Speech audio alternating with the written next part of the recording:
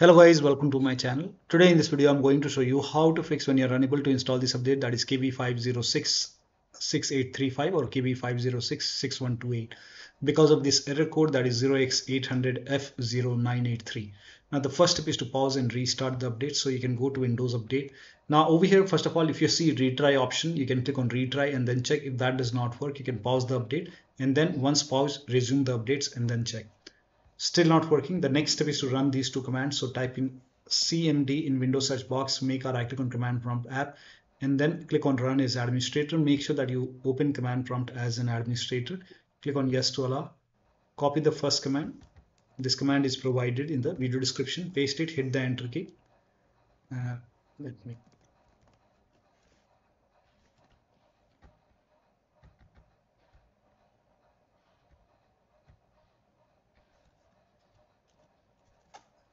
Now this process will take some time, and once the scan is 100% complete over here, you can copy the second command, paste it on the same window, and once the second scan is 100% complete, then restart your computer, and after the system restart you can check.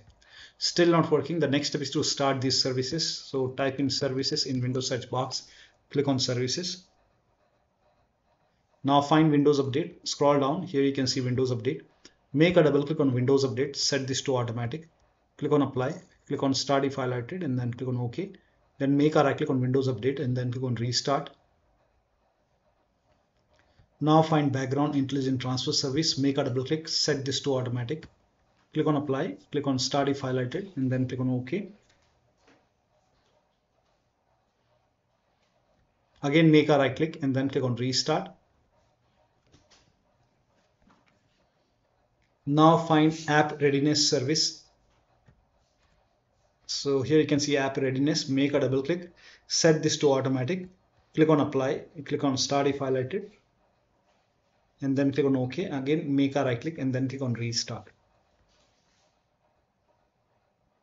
Now once done, check. Still not working. Run Windows 11 installation assistant. Now for this you can open this link in a browser. It will take you to Microsoft website. On this website here you can see Windows 11 installation assistant. Click on download now and then run this exe file. Click on yes to allow, and if you find any update, if you see update option or install option, you can install it and then check. Still not working. The next step is to use Microsoft Update Catalog. Now for this you can open this link in a browser, and over here it will take you to Microsoft website and write down the name of the update, that is KB5066835. Then click on search. Now type in WINVER in Windows search box, WinVer, and over here check version. So in my case it's version 25H2, and then you can go to Windows settings, go to system, go to about, and for me it's x64-bit operating system. So for me it's Windows 11 version 25H2 for x64 based system. So this is the right one for me. And if you have Windows 11 version 24H2 x64, then this is the right one for you. So you can download as per your system.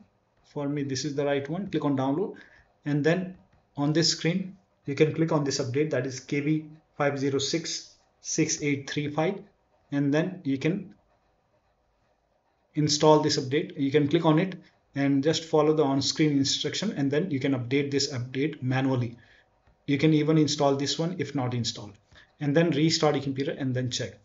And do the same thing with the other update, that is KB506 and 6128. You can find it in Microsoft Update Catalog and you can install it.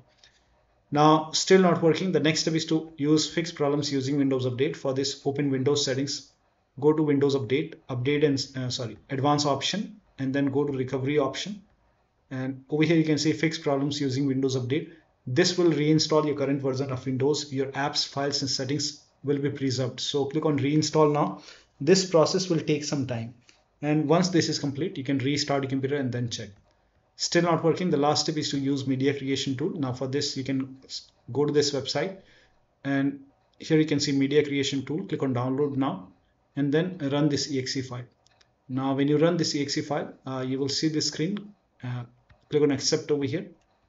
By default Windows 11 would be selected. Click on next, select ISO file over here, and then Next, you can save it to desktop and then let the download complete. This process will take some time, and once done, click on finish, and then it will take few seconds to close, so let it close automatically. And then go to desktop, make a double click on Windows ISO file, run the setup file, make a double click, click on yes to allow, click on next, click on accept, and here you can see ready to install. By default, the option to keep personal files and app would be checked. When this is checked, you will not lose any data on the computer, so hit install. After the installation, log into the computer and then check. So one of the steps shown in this video should help you to install these two updates successfully on your Windows 11 computer. So that'll be all. Thank you so much for your time, and please like this video and subscribe to my channel.